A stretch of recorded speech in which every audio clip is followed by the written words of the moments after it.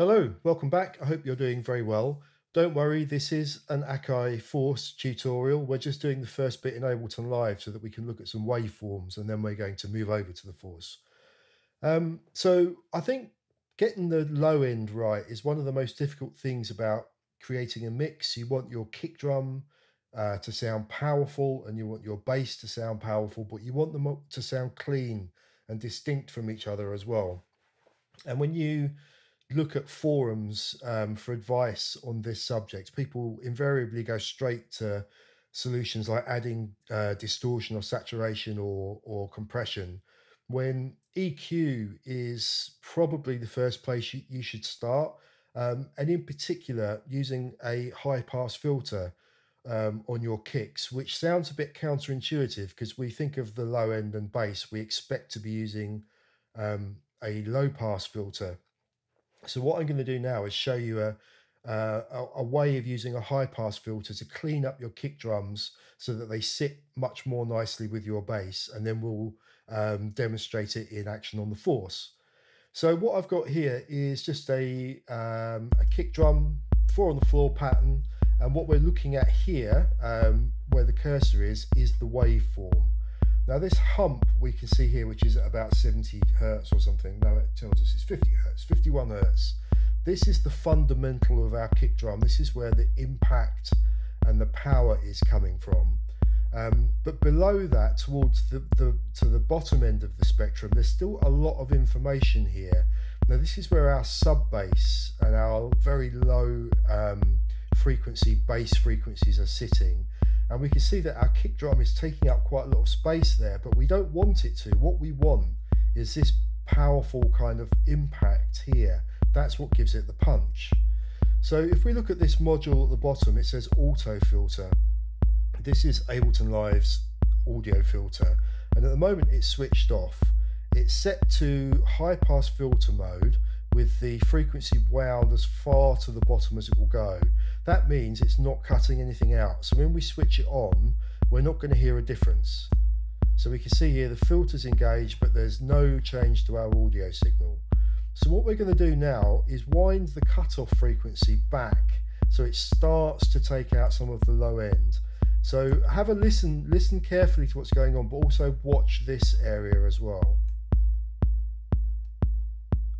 Now you can see as we wind up towards about 60 hertz we're on now, we've still got our impact point here, but we've lost a load of this low frequency information that we didn't want. So it sounded cleaner already, but we've obviously lost a little bit of impact. So what we're going to do is use resonance, and for those of you that don't know what resonance is, let's just stop that. If we look at the filter here, the resonance control adds some gain to the frequency cutoff point. So when you're adjusting the resonance on your synth, for example, this is what it's doing. It's adding some energy or some information at the cutoff frequency point. I've just twitched there.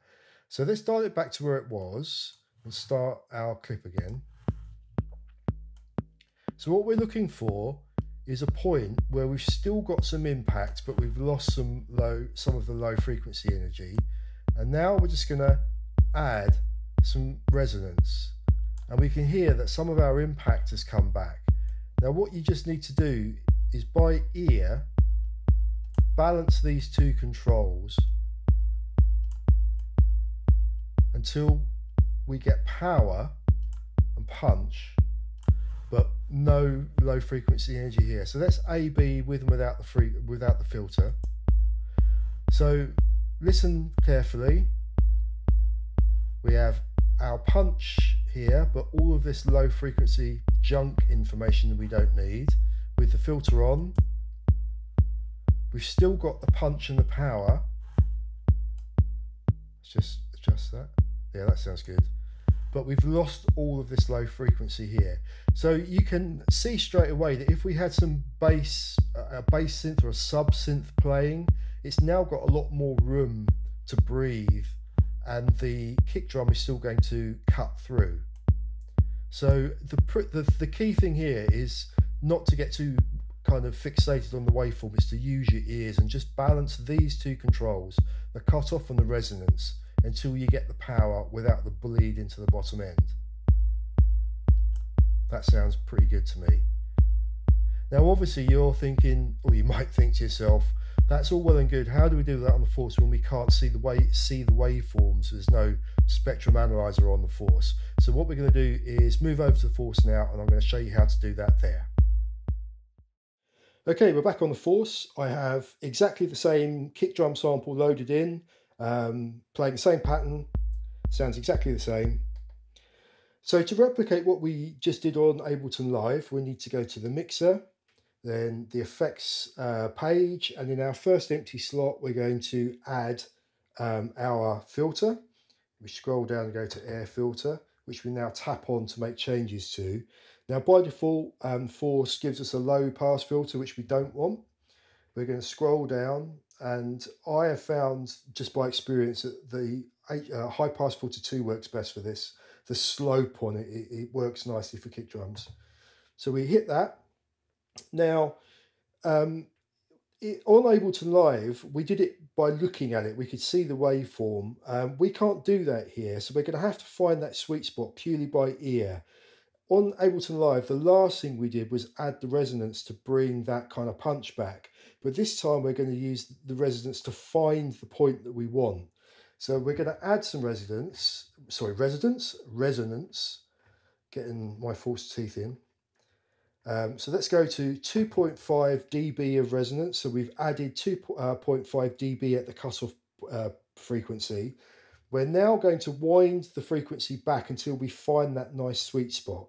Because the frequency is all the way up and this is a high pass filter, we won't hear the kick drum at first. We're going to have to wind it back and do this by ear. So if we launch it now, we can't hear anything. But if we wind this frequency back, we'll start to bring the kick drum back in. We can hear it now.